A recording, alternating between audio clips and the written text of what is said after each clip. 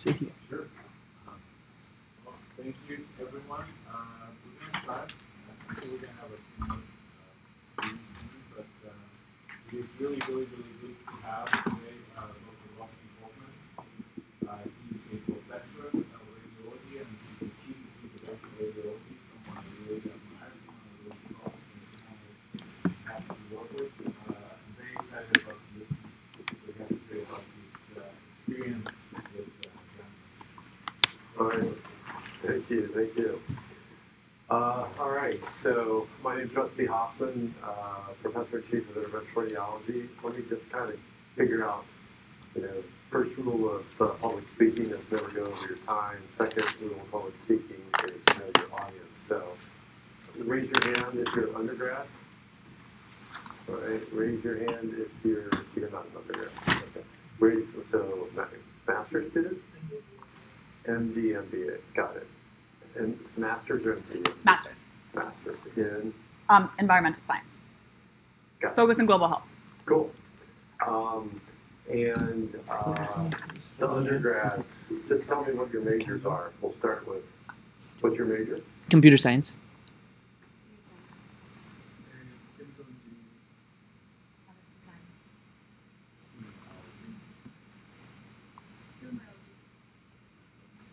All right, cool.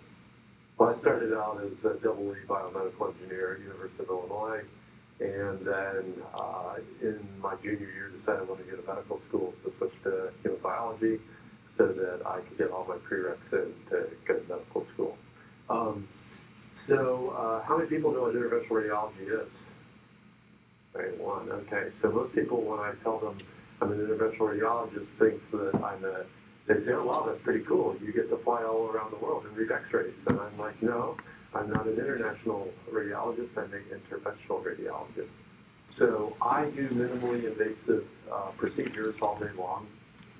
They can take me as long as 15 minutes, or the longest I've ever done is 16 hours. So I wear lead, a skirt, and a vest and thyroid protection, and I use real-time x-rays to watch my tools. Unlike Homero, which is using, light to see what he's doing. I use X-rays. I also use CAT scans. I use ultrasound and MRI. So that's why I live in radiology. You guys know what a cardiac stent is? So that's this little metal tube that you put in arteries. That was invented by an interventional radiologist. And anybody bonus points to know what was the first animal it was implanted into, and the name of said animal. So it was invented by Wulfovich, implanted in a dog, and the dog's name was Rusty. So I was destined to become an interventional radiologist. So I'm going to tell you about, I actually spent much of my career in medical device development, design, and running stuff all the way from the bench top to phase 3 clinical trials. But I like to just solve problems, and so one thing that I hope you guys will take away, especially the engineers in the room, is don't ever create a tool in search of a problem. First, look at the problem, and then figure out what tools you need to solve it. So I'm not a computer scientist, although I did have an Apple IIe when I was in high school.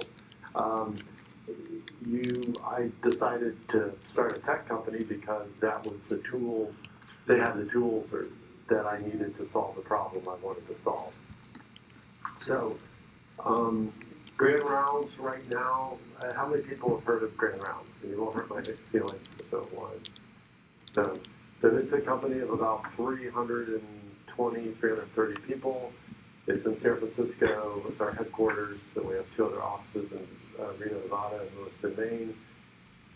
I started the company actually exactly 6 years ago, and we're responsible for taking care of over 3.5 million lives. And I'll kind of explain to you how I did this and things that I learned. Again, this is meant to be very informal. Given the size of the class, just raise your hand and you can interrupt me at any time, and I'll answer whatever question if in fact you're unclear about what I'm talking about. Okay, so let's talk about why I found it, what we do, how we do it, how did I actually start the company, and what I've learned from doing it.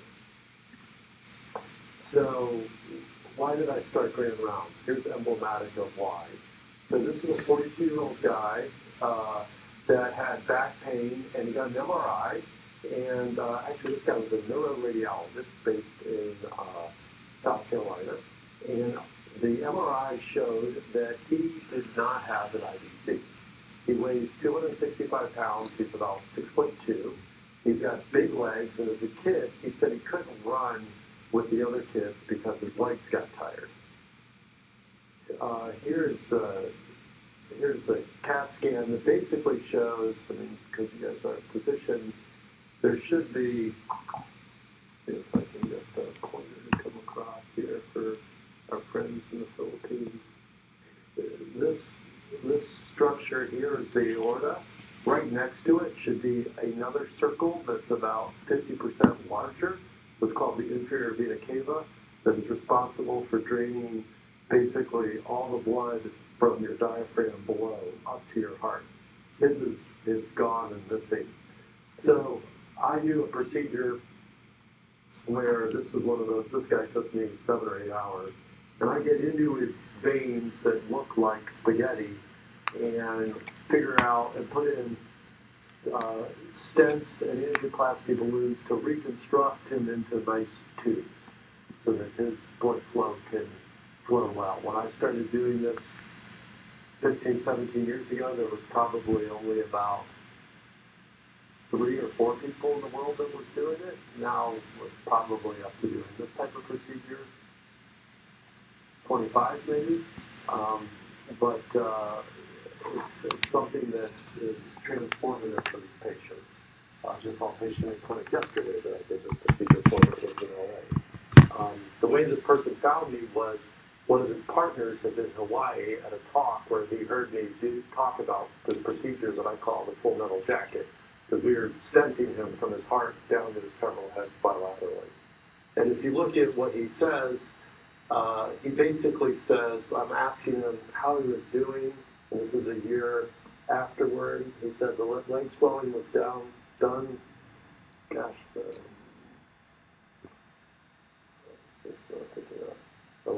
leg swelling, this on the second paragraph, was down within days. I used to have rock hard calves with mild pitting edema. My whole leg, I thought was muscular and taut.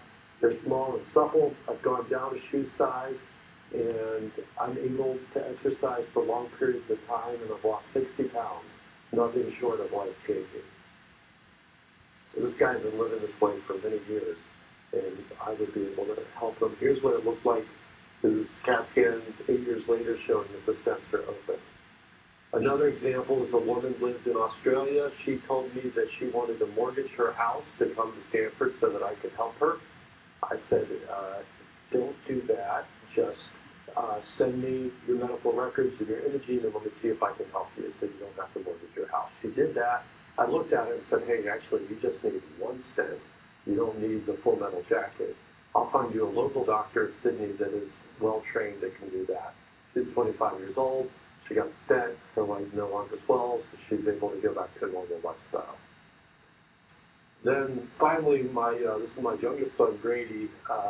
When he was 8.5 years old, he developed a life-threatening illness called aplastic anemia and needed a bone marrow transplant. It's probably the scariest thing I've ever dealt with in my life. It's not probably, it is, in my life.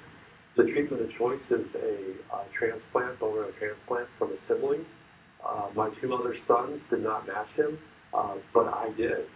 The problem was the doctors at Stanford didn't know if that was the right thing to do versus giving them medication, because to have a parental donor is incredibly rare.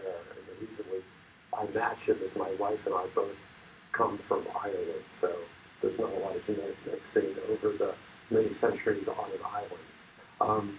So I had to end up calling experts around the country to find out what needed to be done. They recommended the transplant. Grady's done well. And he's a normal, healthy kid. He's got a date Saturday night. He's going to be starting with me on Sunday. But, you know, the problem is Grady probably would have had a different outcome if his dad did not happen to be professor and chief of interventional radiology. They could call up the NIH and the Hutch and get someone to call them back within 2 hours to discuss their sick kid. So I've seen this as a physician, I've seen this as a father in terms of patients just searching for help and not knowing how to get the right care. So my idea was, what if we were able to take really the world's experts and give them awesome technology so that they could be available to any person, any place, at any time. And so that was really the concept of Grand Rounds. Has anyone heard the term Grand Rounds? So Grand Rounds is basically started at Johns Hopkins in the early 1900s, where there was a patient, they did not know how to treat the patient. They would bring the patient to a big conference room like this, and all the doctors would look at the patient and try and figure out what the right treatment is for the patient. That is now morphed over time to where, like, I get invited to go to Duke or Vanderbilt or whatever to talk on my research on blood costs or my research on entrepreneurship, in terms of disseminating the latest and greatest technologies to the bright young people of tomorrow. What we do is we do a couple of things. One is a remote medical opinion, and the other is office visit. And this is all done through a web interface where a patient comes in, either on their phone, you can download the app from the App Store, or on the website at grandrounds.com, and fill out the information. And basically the way it works is the patient fills out information about what's wrong with them, where they've been seen. Then the company Grand Rounds scours the country and collects all the medical records. We index them. We then send them to one of the top 10 or 20 experts in the country so they can be reviewed. The expert writes up an opinion that goes back to the patient, and the patient then has an idea of what's the best course of action. We have, the who's who in academic medicine across the country as part of our panel. We have somewhere between 1,500 and 2,000 of those experts that participate in this. We pay them basically a case rate for each case that they do. The experts have awesome software that we built that they can look at x-rays, and on the right they can write up their opinions.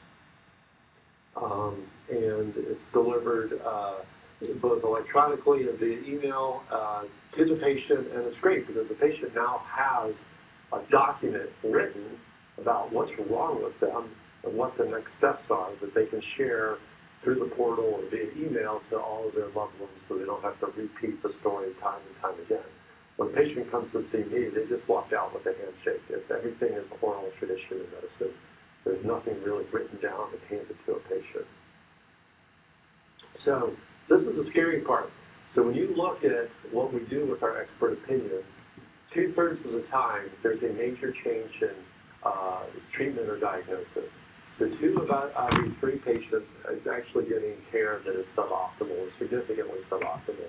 This has been my experience at Hopkins and Stanford, and if you talk to any physician at a tertiary care center, they do not find this number to be out of whack with their own practice. So overall, the quality of care in America is terrible. The good news is when you talk to the patients and you educate them and spend the time so they learn about their disease, there's a major change. The patients listen and adhere. So we have 85% adherence to our treatment recommendations. The doctors, the physicians that do, are you guys familiar with the NPS score? How many, who's heard of NPS? All right, so NPS. So it's a way that you monitor patient consumer satisfaction, not the 1 through 5 score. So 1 through 10 score. Apple has a score of 60, Tesla is like 50, the Ritz-Carlton is 55, your health plan is 2, an auto dealership is like 8, but you can see our experts are at 80 with the software and services that they're using to provide the expert opinion, and our patients are at 60, so on par with Apple, Tesla, and the Ritz-Carlton. What we're targeting is the people here in the bottom part of the costs. Really about 10% of people drive 80% of the total cost of the healthcare spend in this country. And so we're trying to intervene on those patients to decrease the cost for the health system overall. We have another product that, say you live here in in Palo Alto and you hurt your shoulder, your primary care doctor has tried physical therapy, you're not getting better, you need to go see an orthopedic surgeon. Believe it or not, primary care doctors really don't have a good lens into all the subspecialties and who's good and who's not. You want to go see a shoulder surgeon, not a knee, not an ankle, not an elbow. So what we do is we identify particular areas of expertise related to the subspecialties. We make sure that they're high quality physicians, and I can talk about that. It's an algorithm that we've built over 4 years and scored every practicing physician in this country, and we make sure they're on your insurance panel. So it's somebody that you can actually see. We also take in consideration in terms of language preference, gender preference, as well as distance, so that we don't send you too far away. So if you look at the problem is here is if with our quality score, each circle is an individual practitioner, and the greens are doctors that are good, and reds are doctors that are not. So no matter where you go, there are good doctors and bad doctors. You want to go to the good doctors. You do not have any idea of how to find who is a green dot, unless you're using something like using Grand Rounds. This is something that we developed and have pioneered, and there's really nobody that does what we do at Grand Rounds, and it's a testament to our robust data science team. When we send patients for their office visits, we send them their appointment reminder and a map, and then we also tell patients, hey, guess what? You're going in for your, I can't read this from here. When you go see your doctor today, it's about breast cancer. Like, we've taken care of lots of breast cancer patients, so we know what their questions are going to be, whether it's before or after. For the patient, it's the first time they've ever had breast cancer. But we say, hey, why don't you make sure you ask what's the best course of therapy? Is the lumpectomy as effective as the mastectomy? Do I go get chemo before or after this? What about radiation therapy? What can I do to optimize my condition? What should I expect both short term and long term? As doctors, we do a terrible job about telling patients what to expect after surgery or procedure. We also have developed partnerships with really the premier institutions across the country. I was on the phone with MGH yesterday in order to facilitate access to these world-class doctors in person, as well as for them to do the opinions. And our business model is that these are our customers. We go into Comcast and say, hey, you're spending a lot of money on healthcare, and your people are getting bad care. Guess what? They're getting bad care 2 out of every 3 times they're getting bad care.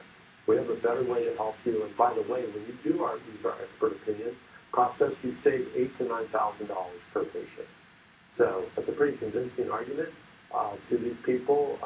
Walmart, this is a slide from a year ago. We have Walmart, we have Home Depot, and we have over 100 corporate customers.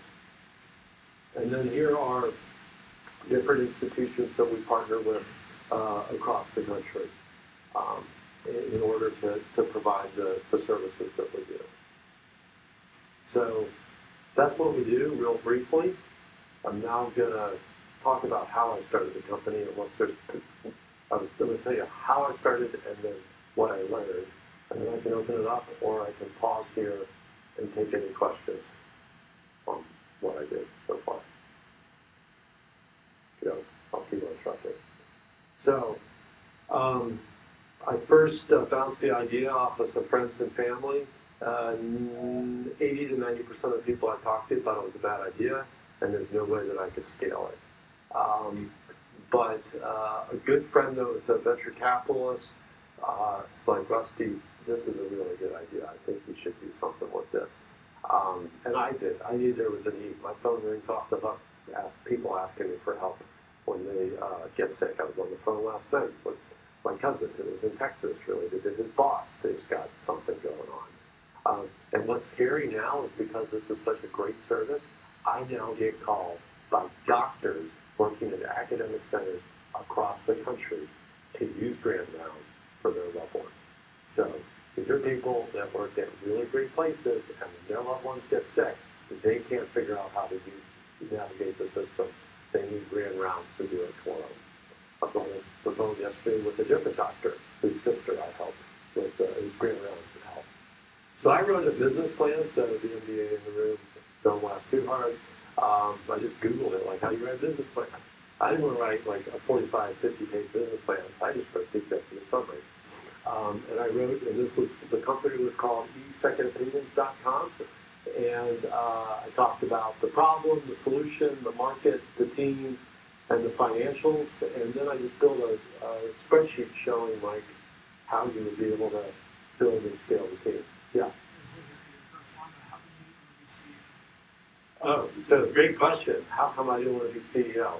You'll learn that in my next. You'll learn your great question, but you will see. So, I needed to find a CEO. Good question. My fundamental philosophy in medicine and in life has been: if you get an expert involved in whatever it is, your outcome is going to be a logarithmic scale better. For example, when I built a house when I was at Hopkins, we had these plans on a piece of dirt and get utilities in and stuff. It was on the Chesapeake Bay. And the builder had plans that we could just use when we bought the lot. And my parents were like, Rusty, you need to build things. Why don't you get an architect? So like, we got an architect involved, and we got an interior decorator involved. And I can tell you, our return in 3 years on the house was 150% on the return of the house when we sold it, because I got recruited here. And that return would have been maybe 30 or 40% if I'd gone with the builder's plan. So the architect was able to just make something completely novel that had not been done in the community and was beautiful and compare all the space and the requirements that we had. I'm a great doctor, and I'm a good businessman, but I wanted a great businessman to run this company, to build it and scale it. And what's really important, and you'll hear a little bit about, especially as doctors trying to run companies, is when you go to look to raise money, really the number one thing that the venture people are looking at is, what's the team? Are these people, because if you have a great team and a mediocre idea, you actually can be successful. So they really want a well-seasoned team, or someone that they believe will be able to execute. Now, with an MBA, you probably have it. I would be worried, like having a free type prior business experience and stuff like that, whether there's a lot you learn by having, and I'll tell you about my CEO and why he and I got together. I got seed money that was just under $1 million and started this, like I said, 6 years ago. Basically then constructed an MVP, minimal viable product, that actually allowed us to have patients input data onto the web. We got the records, we had experts do it. They just did it on a PDF and wrote it on a Word document, and then we brought it and sent it back to the patient. So very just like proof of concept, what's the demand, what type of things do we need to build? And we just test. So the woman that's interested in product, so the A/B testing, test one way, test the other way, see what the outcome is, what patients like, what they don't like, in order to iterate. I had done this all by myself. The guy who gave me the initial $1 million was interim CEO, and then we had everything up and running. We showed that we were getting those major changes 2/3 of the time, and then said we need to find a real deal CEO and make him a co-founder. So Owen Tripp, who is my co-founder and CEO, he actually was the COO and co-founder of Reputation.com, which is I heard on the radio about, like, if people write nasty stuff about you online, they can make it go away. He'd done that for 7 years, so he'd been involved in a startup, he'd been involved in fundraising, and he's just an amazing person. So we got $10 million from Denrock, and we were then able to sign an incredibly large client as really our first big client. We scaled the team. We raised $40 million in 14 and $55 million in 15. You have to have a rock or an odd to invest in big rounds. And the company is doing incredibly well. We're like 320 people now. In a year, we'll probably be at 450, and then it just keeps growing and growing. Books I would recommend that you read is, I didn't realize my whole research career and starting this company, I was doing something that someone wrote in a book. I don't know when this came out, 2012 or 2013, called The Lean Startup. It's all about MVP, A/B testing, or engineering. That's what I've done in my research career. Just be down and dirty, do something, see if it works, and then start optimizing it. Another great book on learning, on being creative, which is actually something you can relatively teach, is this book, Crafting Creativity, I read about 16, 17 years ago. If you want to learn about how to raise money and term sheets and the like, it's a great book called Venture Deals. And then a book I read 15 years ago called The Power of Focus. I found that was very helpful to me in trying to be more efficient. What I've learned, this is something that just came out of Stanford recently, that why doctors can be good at inventing but bad at innovation, and it shows that doctors are great at saying, hey, this is a need, let's try and do something, but you really need a business team to scale it. And the skill set that the business team has at Grand Rounds blows me away every day. Like, I can't believe the way they think and approach problems and how they try and solve it, which is, I way underestimated the skill that was needed to do at a scale of what I wanted to be able to do. What I've learned is you really want to hire a great business partner. Remember, have a tool that solves a problem instead of a tool that's in search of a problem. Have a good business plan. Raising money is a game of poker, so you'll read that in Venture Deals. And the VC focuses on the team as much as the idea. You really want to have great venture backers. Like, if you have A-list venture partners, it makes it much easier to recruit talent to your company, because people are like, wow, Greylock invested in it. They must be awesome. Like, Greylock invested in Twitter and Facebook and Airbnb. So they're like, this must be the next thing. Focus on what you're trying to do. Don't overbuild. And really, in the business world, your EQ is so much more important than your IQ. So I'm looking at the engineers in the room. His IQ is probably off the chart. No offense to computer scientists, although they're probably as well. Because then you really got to, when you're in the business world, it's not how smart you are, it's how well you work with others. If you don't work well with others, you're screwed. But don't, always ask yourself when you're in a confrontation or in your meeting, do I want to be right, or do I want to be successful? As I told you, these business people are as smart as the people I work with here at Stanford. They're very scientific, actually, on how they build things. And I was way more successful in this than NIH funding. I believe it's more impactful. It actually took me less time to raise way more money than I've ever gotten from NIH. And this is what I tell my kids. If you tell someone an idea and they respond, that's a good idea, it's probably a good idea. But if you tell someone your idea and they respond, that's a crazy idea, that's a stupid idea, it's actually probably an amazing idea, and you should pursue it. So, those are my slides. Happy to open it up to the class for questions.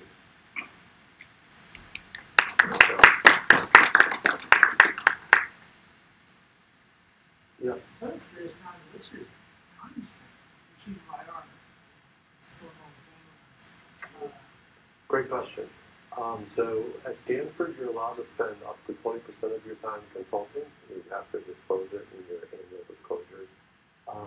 So max is 20. Right now, I'm probably somewhere around, 5 to 10%.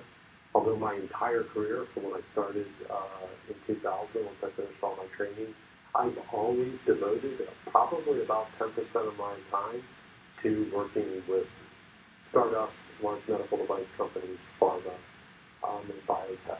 Because I just found it's a place that you can go really fast, and you can really have a massive impact.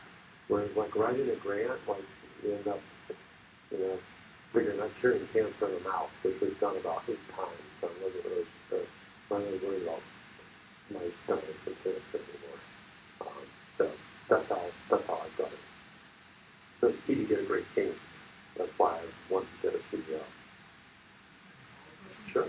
This is fine. It seems like you made great headway, a lot of customers. As you think about the continual growth of brands, you've raised a lot of money so far, staying private. Is there any need to get bigger, to go public, or anything like that, or is it sort of, hey, we get to be kind of stay back? Well, so when you raise venture money, they all, the dynamics of a venture fund is interesting. That typically the life of the fund is about 10 years, and then they return capital back to their LPs. And so they typically would like to have an exit at some point. So an exit, either someone buys you or you go public. So that's their hope by investing in you. So that's their goal.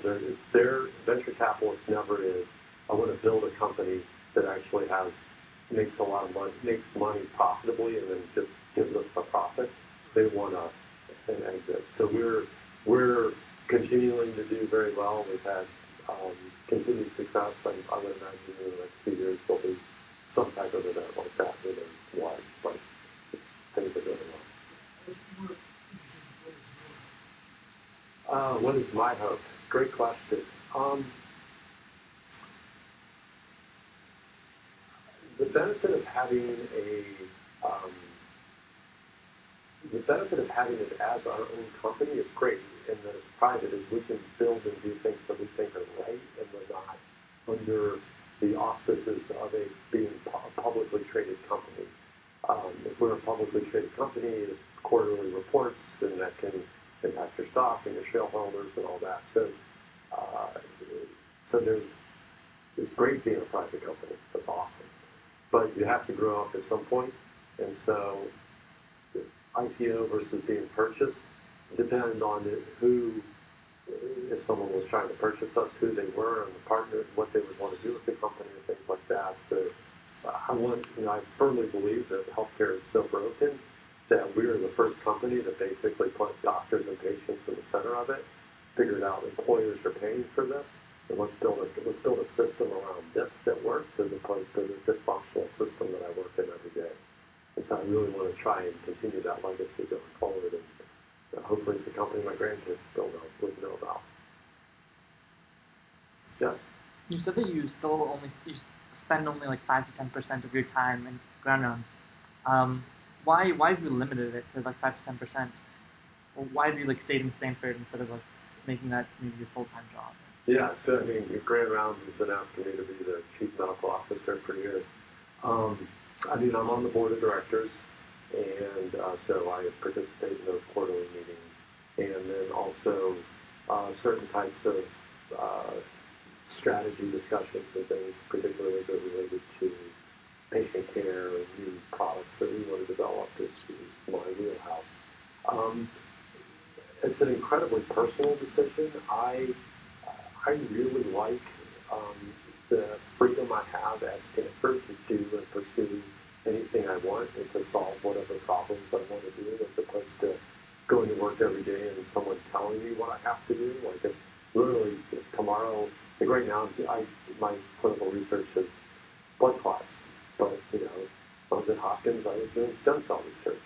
And before that, I was doing gene therapy with virus research. Like, I can pick anything and start working on it and enjoy it or not enjoy it and then move on to the next thing. So I really like the academic freedom that I have by working in an academic center.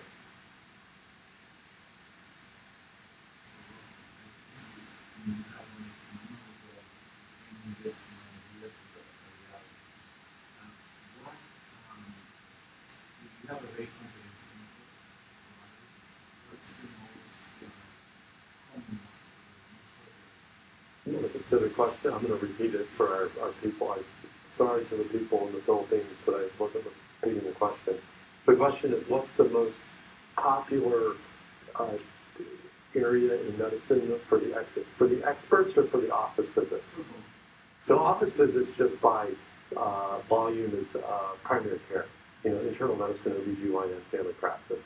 On the expert side, our number one disease area is musculoskeletal, because So we work with, self-insured employers. So these are people that are working between the ages of, 18 and 65. So musculoskeletal is number 1, cancer is number 2, neurology is number 3, GI is number 4, cardiac is number 5. So those are the big things. And that's, but then we have a long tail. I mean, that's still, those top 5, I think, account for about 40%. And then the rest of medicine accounts for the other 60%. We do all sorts of weird stuff.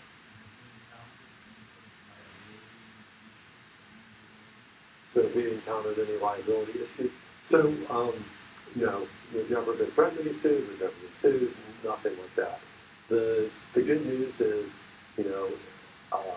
reading records and writing is like the safest way to practice medicine, hands down, safer than what you do and I do every single day. We also, though, as a preponderance of caution, we do have malpractice insurance, but it's incredibly cheap because of how we're doing what we do. So we're not cutting people open. Yeah. So, Next, any questions? Yes. Can you just talk a little bit more about how you identify the best performing experts and Sure. What you take into account? It's based on height. So the question is, how do we identify the best performing experts? And for the people in the Philippines, I'm 6'5".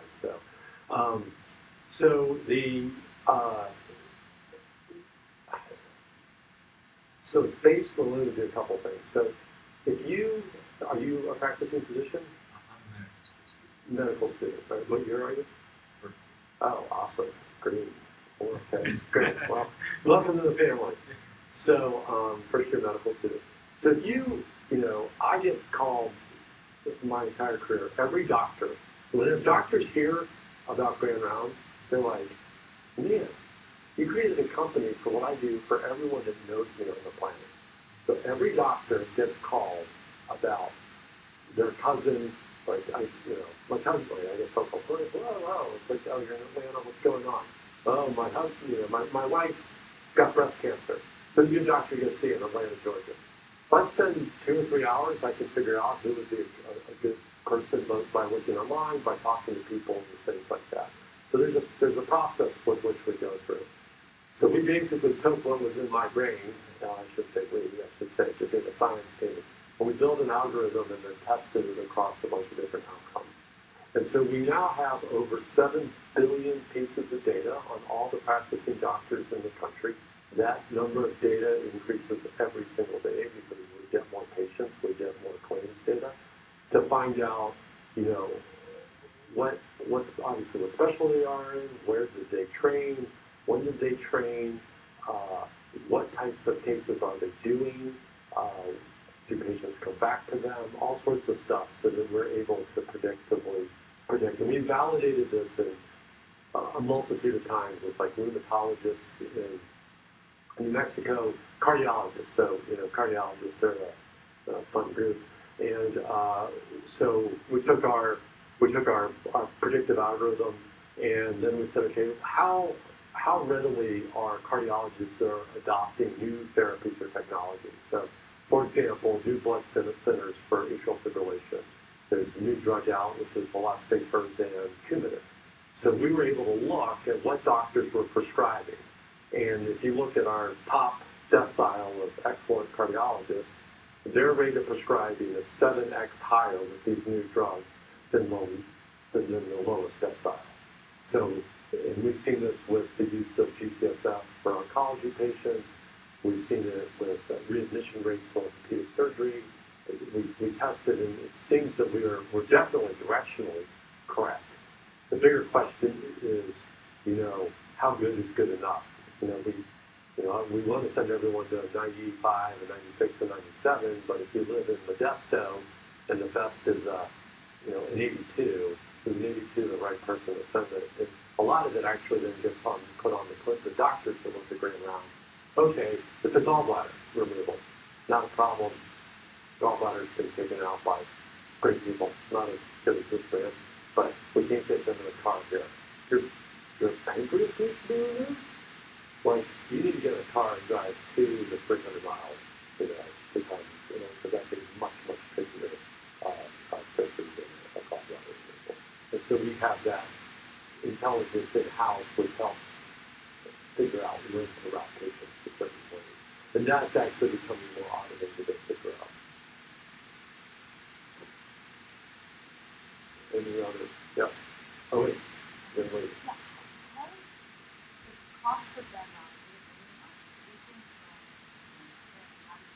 So the question is, what's the business model? Who pays for it? Yeah. So the Comcast pays us a check every quarter or 6 months, and then all of the people that work at Comcast have free access to it.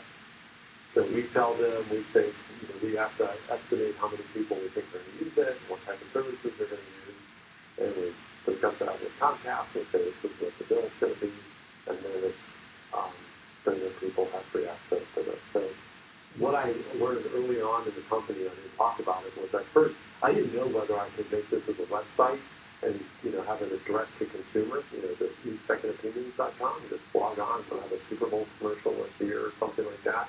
Or is it something that needs to go through the employer? And patients, we started at $1,000 an opinion, and patients freaked out. Well, once we got down to like $250 an opinion, then they started paying for some of it. And so it confirmed my belief that patients don't want to pay for health care in the United States. They want their employer to pay for it, or the government. But right now, we don't do anything with Medicare or Medicaid. It's too complex. Yes? Have you found more meaning in your medical ventures or your business ventures? Awesome, great question. So the question is, have I found more meaning in my medical ventures or in my business ventures? I am all about where I get the greatest satisfaction is how can I impact the most amount of people on this planet in the limited time that I'm on this planet. And that's why I went into academic medicine, and that's actually the real reason why I stay in it also, is that I believe I've just been very lucky with the family I was raised, the education that I got, that I need to really look to figuring out how I can make the biggest impact globally. So, Grand Rounds is definitely, right now, probably is definitely the biggest impact thing I've done. But I have other things I have a device that does the full metal jacket, right? That's, sold in 70 countries or 50 countries across the world. I'm currently the global PI on a stent to be placed in veins. There's no FDA-approved stents to be used in veins. We've been doing it for 25 years. We just use stents that are in arteries, that were built for arteries. So that, I'm the PI, once that gets released and approved, the impact that will have on patients. I have impact on all the people I trained across my career, that they'll go out and take care of more patients. And so I really get excited about both, and that's why I do both. That's a great question. No one's ever asked me that one. Sure. You learn a lot for all the success you have, but what about what's been your biggest failure, biggest mistake that you have? So what's been my biggest failure or biggest mistake with Grand Rounds? I've been asked this before, and it's always a struggle because we've been really fortunate not to make really any major missteps, which is unlike most of my career. I usually step in it and like, oh geez, when are you gonna get out of this, and I'll clean off my shoe. I really need to spend more time reflecting on that.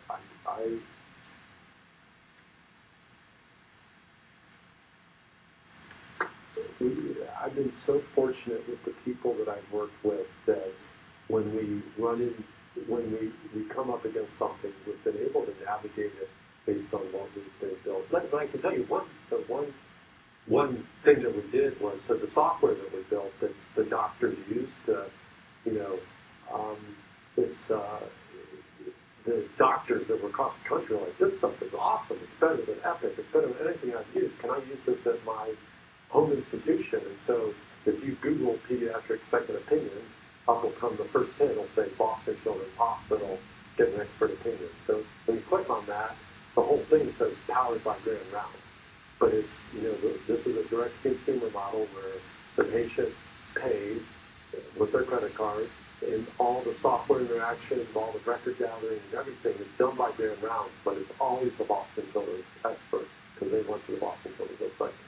So that that's been a very, if that's up and running at UCSF, it's at MGH, it's a handful of other places. The thing that's been the biggest challenge is it's really expensive to do what we do in terms of getting medical records and assimilating it, putting a summary that's written by a physician or sometimes an MP or PA, and trying to convince an institution of how much that costs. Because institutions are just so dumb. They're like, no, what we're going to do is much better.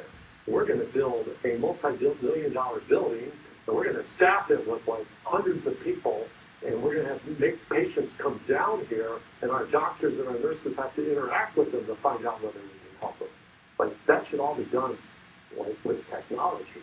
And then if, yes, we can help you, like the woman that lived in Australia, then you come down instead of wasting it. So if they actually looked at their opportunity costs and everything, they would realize that. So that's where we've been struggling, is on the pricing of that product because of how expensive it is to do the services. Yes? We have one question from the Philippines. Oh, awesome. Yes. There's someone in the Philippines. Yes. Awesome. Okay. Was it easier starting a health company being a doctor? So the question is, was it easier starting a health company being a doctor? Yeah, so people, great question. People always, yes, number one. I came in with 2 pieces of paper, but I actually wasn't raising money. I was trying to find a CEO that could help me go raise money. And the guy that I was talking to was venture capitalist and said, this is such a great idea. I want to do it. And I want, money, we're just going to structure it because you're not going to be the CEO. And it's been great. But the thing was, I was in my early 40s. I was an associate professor at Stanford. I'd been at Johns Hopkins before. I was the chief of IR, right? So I had all of this, I've written 80 publications or whatever. So I had this just tremendous deep domain expertise and knowledge that was externally validated. It wasn't me saying, like, I'm an awesome coder, or I'm innovative. Like, they could see that I actually have this domain expertise. So I think that really allowed me to be able to start this company and not flail trying to raise money for it. So it is really, and what I would tell you, and this is, again, this lecture at Health Plus Plus, is the reason Grand Rounds has been so successful is because of the partnership I have as a practicing physician in a complex environment with my co-founder, Owen Tripp, who's a tech entrepreneur, businessman. And that partnership is what made us blow everyone else out of the water. All these other places that are trying to do health stuff, they don't have doctors involved, they don't have patients involved. They're in their own little orbit, and then they try to go do something, and they make so many mistakes. If you are going to start a healthcare company, you have to have a provider. Depending on, it could be a doctor, it could be a nurse, but it's got to be someone that understands how complex it is. So, like, my breakfast meeting this morning was with the guy that built and scaled Google Translate, right? It's used 1 billion times a day. He's been in the healthcare world for 4 years, and he's like, man, it's really complex. I can't believe that. I don't know whether I should stay in there. This guy that built Google, my meeting 2 years ago was with the guy that ran Google Search for 7 years. came out, he was going to solve healthcare after a year. He was so despondent about how hard it was to get the data and important data that he quit. So these are people that built Google, like the flagship products that we talk about and use every day. And they can't figure out how to navigate healthcare. The reason? They didn't have a doctor or a nurse or a pharmacist partnering with them to help them. Cool. All right. Excellent. Thank you. Nice talking to you guys.